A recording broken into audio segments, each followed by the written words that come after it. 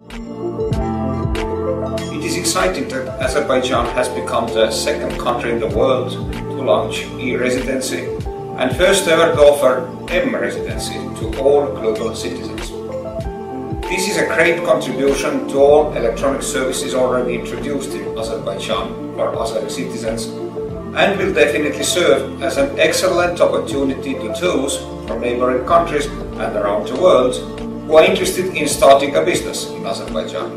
In the case of Estonia, we have seen that e-residency is very attractive for the international business community. People from over 150 countries around the world are now e-residents of Estonia. According to our experience, it will bring similar benefits to Azerbaijan. But the most important is that it was a long-awaited service to simplify life and boost business for entrepreneurs in Azerbaijan. Azerbaijan is a partner for the European Union in the framework of the Eastern Partnership Initiative. Cooperation and trade between Azerbaijan and the EU will be benefited from E and M residency.